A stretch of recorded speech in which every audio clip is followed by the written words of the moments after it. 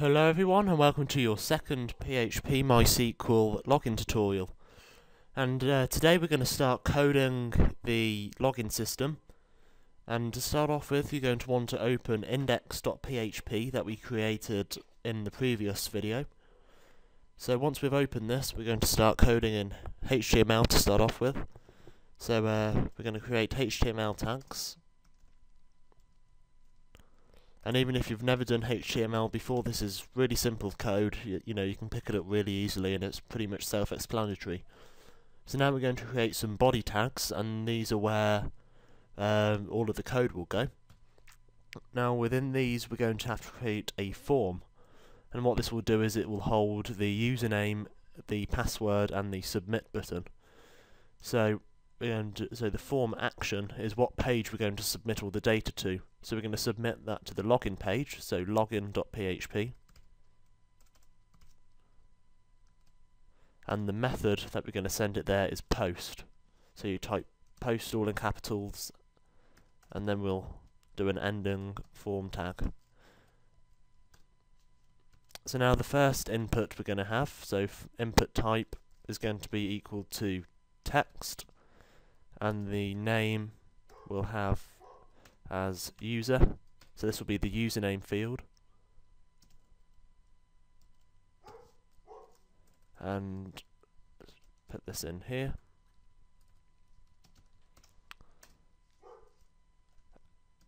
and we'll just give this some text at the beginning so people know what it is. So we'll just say username,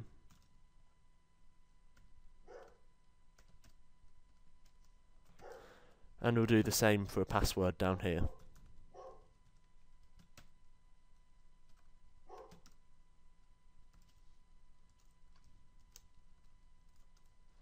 And for the password, we're going to have the type as password, so it will put a character instead of the text so people can't see what the password is.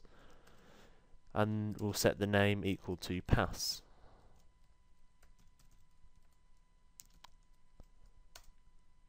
Right, now what we're going to do is just add a line break here, and then have the submit button. So the input type equals submit. And now instead of having name, because we don't need to name it, we'll just give it a value, so what will appear on the button, and so we'll just have login. So that should be it. So if we save this and open up our web browser, if we type localhost / and whatever you name the folder that you're storing it all in, so in my case MySQL login, and the name of the file, so index.php. And here we've got username, where we can enter our text, password, where it will come up all charactered out, and a login button that will load us to login.php. So that's all working nicely. Now what we need to do is code the login.php page, because that's the next page that it will go to. And on this page we're going to be coding in PHP, so we can connect to the database and from that retrieve information from it. So if we start with our PHP tags, and then put we're going to need a few variables. The first one will be called username, and this is not for the login but for the database. So in the previous tutorial we created a username which is root by default, and we set the password for that equal to test123, so we'll create another one for password, set that equal to no, it was test123, sorry. And then we need the host name, and in our case that's localhost, which we're running on a local server. But if you were doing this for an online website, it might be an IP address or a name depending on how you're setting it up, but in our case it's localhost, so we'll leave it at that. Now what we need to do using this information is connect to the database. So we're going to create another variable called database handle, so for short we'll just put db handle, and this will handle the connection to the database. So if we put equals MySQL _ connect, and as parameters we need the host name, the username and the password. And instead of putting a semicolon here, what we're going to do is type or die and then leave an error message, and we'll say could not connect to database.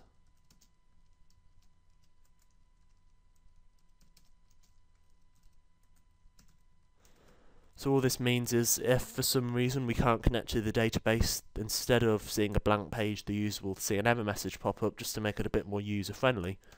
So then our semicolon there, and now what we need are the user's details that they entered on this page here. So what we're going to do is create another two variables. So the first one for the username we'll call my username, so the one that us, the user, or whoever's doing it entered, and we'll set that equal to $_post, and that's because we set it equal to post here, so we need it as $_post. Then in square brackets and some apostrophes, we're going to set it equal to the name of what we set it to here. And if you remember, we set it to user, so here we're going to have user, and we're going to do my password and set this equal to $_post and pass. Now what we're going to do now is protect from something called MySQL injection, and what this is, it's a technique that hackers use to get into MySQL powered login systems, and it's really easy to protect from. We just need another we just need to use these two variables up here, so my username, and we're going to set this equal to a function called strip slashes, and as I said, this just protects it from MySQL injection. And as a parameter, we're going to have itself, so it's protecting itself essentially from MySQL injection. Now we're going to do the same for the password, so strip slashes and my password.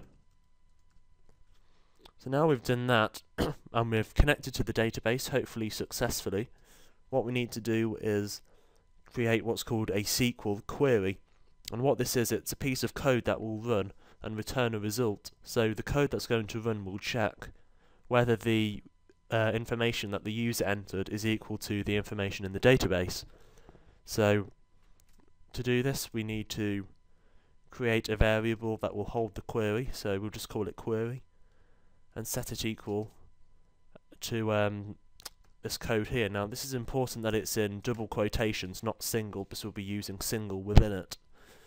So if we set it to select, all in capitals, and I'll explain what this means once we've got it, and then you need the asterisk sign, which is shift 8, then from, all in capitals, and the table that we're using is called users, where, all in capitals again, and what we're selecting here is the username, so username, and we're checking whether that's equal to, and now this bit in single quotations, if that's equal to the variable my username. So what the first bit's checking is whether the sorry, got a bit of a cough there. We're checking whether the information in the database equals what the user entered. So the select asterisk, that means select all, that's what the asterisk is short for.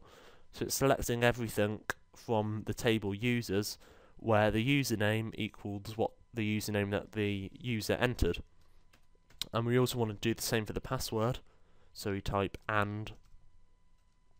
just here, and the password equals my password.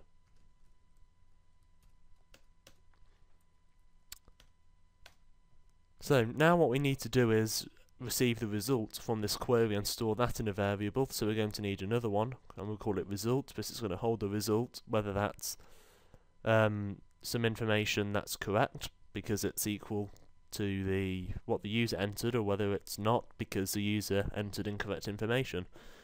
So it's going to equal MySQL underscore query, and we're querying the query that we created, so query, just like that. Now what we need to do is see how many results we get back. So if we get 0 results, it's incorrect. If we get 1, it's correct, and we shouldn't get more than 1. So we just need to create a count for this. So count equals MySQL underscore num rows, and as a parameter we're checking we're counting the result. Now, just to check if all of this has worked, what we're going to do is create an if statement down here, and we're going to check if the count equals 1. So what this is checking is if the if there is one record in the database that equals the whatever the user inputted.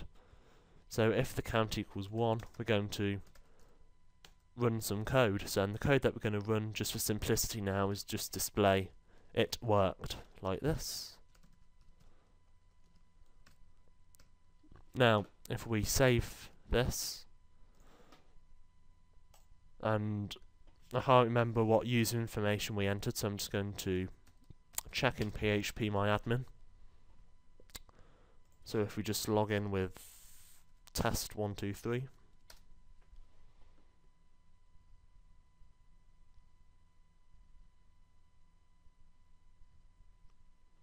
and our login database,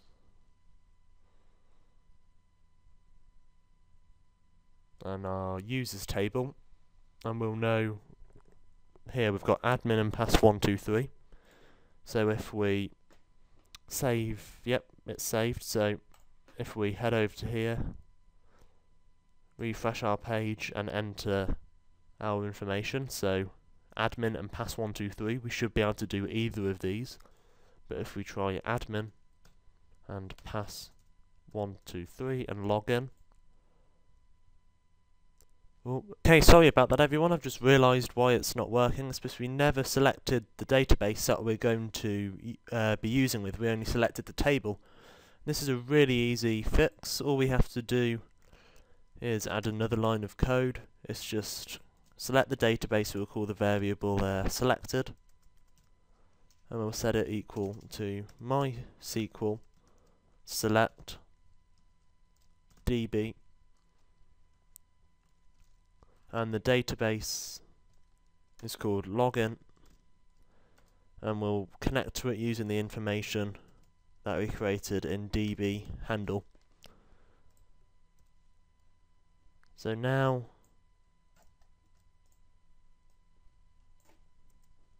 if we just save this and refresh the page, admin and test123,